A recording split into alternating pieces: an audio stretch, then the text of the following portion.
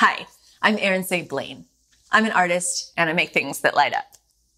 My favorite way to add lights to my artwork and light up costumes is using NeoPixels and a circuit plate run express from Adafruit.com.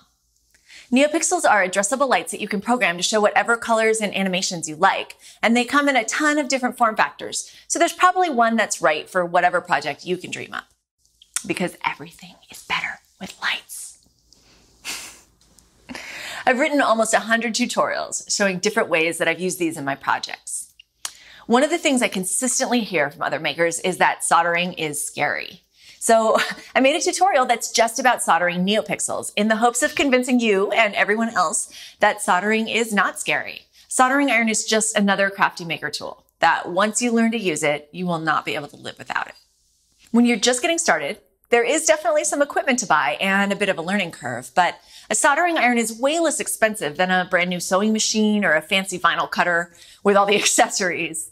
And look what you can make.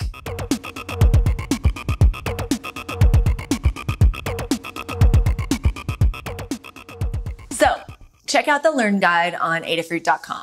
The link is in the comments. I'm really hoping to go to a ton of conventions and festivals and events next summer and see just hundreds of creative light up costumes and art pieces that you guys made. If you like this video, please let us know by clicking the like button. And if you're ready to get hooked on electronics, be sure to subscribe to the Adafruit channel for tons of ideas and inspiration.